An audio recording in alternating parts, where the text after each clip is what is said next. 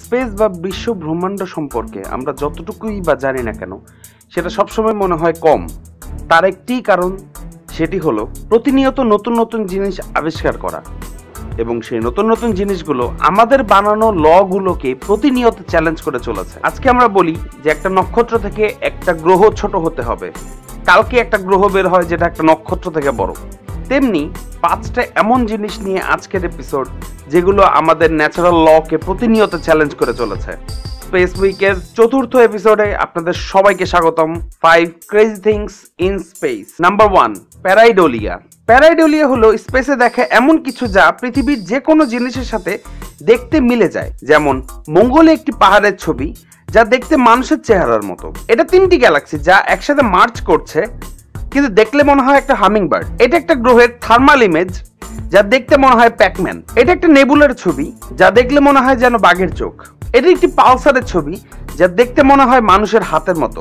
And finally এটা আরেকটা নেবুলার ছবি যা আপনাকে ওইটা দেখাচ্ছে। Number 2, the large কোয়েজার group. কোয়েজার হলো এক ধরনের আলো যা ব্ল্যাক হোল থেকে বের হয়, যেটা স্পেসের সবচেয়ে আলোকিত বস্তু।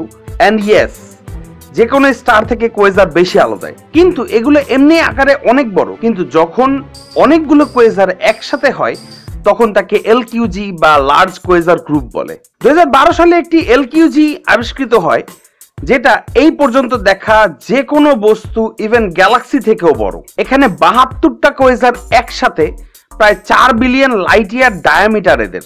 যদি ধারণা চান তাহলে বলি আমাদের মিল্কি ওয়ে গ্যালাক্সি মাত্র 1 lakh light year in diameter, আর এই কোয়েজার গ্রুপের ডায়ামিটার হলো 4 বিলিয়ন লাইট ইয়ার।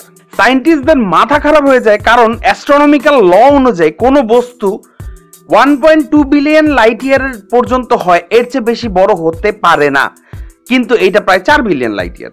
নাম্বার 3, রোগ প্ল্যানেট। রোগ প্ল্যানেটকে আপনি এতিম গ্রহ বলতে পারেন। যখন কোনো প্ল্যানেটের স্টার মারা যায় অথবা বিশেষ কোনো কারণে সে তার স্টার থেকে দূরে সরে যায়, তখন সে ফ্রিলি স্পেসে ঘুরতে থাকে। এরা যে কোনো সিস্টেমে ঢুকে যেতে পারে এবং সেই স্টারে অরবিট শুরু করে দিতে পারে। এরা এভারেজে আমাদের জুপিটারের সমান এবং প্রায় 200 বিলিয়ন শুধুমাত্র আমাদের মিল্কি ওয়েতেই আছে। তাই যে কোনো সময় যে কোনো জায়গা থেকে যাকে তাকে এরা ধাক্কা দিতে পারে। তাই প্রস্তুত থাকুন, কোনো সাবধানতা ছাড়া যে কোনো সময় পৃথিবীর ধ্বংস হয়ে যেতে পারে। Number 4, water cloud. পৃথিবীতে আমরা যেমন ভাবে লিকুইড ফর্মে পানি পাই, সেটা অন্য কোথাও পাওয়া রেয়ার। বেশিরভাগ ক্ষেত্রে আমরা হয় বাষ্প পেয়েছি, না হয় পেয়েছি বরফ। কিন্তু 2012 সালে অ্যাস্ট্রোনমাররা আবিষ্কার করেন স্পেসে লিকুইড ফর্মে পানি ঘুরে বেড়াচ্ছে। হয়তো ভাবছেন একটু পানি ঘুরতেছে তাতে কি, এটা যেমন তেমন পানি না। পৃথিবীর যত পানি আছে তার 140 ট্রিলিয়ন গুণ পানি একসাথে, যার ওজন আমাদের সূর্য থেকেও বেশি। এবং এই পানিকে একসাথে রেখেছে একটা সুপার ম্যাসিভ ব্ল্যাক হোল, যা একে জমতেও দিচ্ছে না, আবার বাষ্পেও পরিণত হতে দিচ্ছে না। এখানে সম্পূর্ণটা পিওর H2O, এবং এত পানি স্পেসে আগে কোথাও কখনো দেখা যায়নি। এত পানি একসাথে যে কোনো নক্ষত্রকে পর্যন্ত ডুবিয়ে ফেলতে পারে।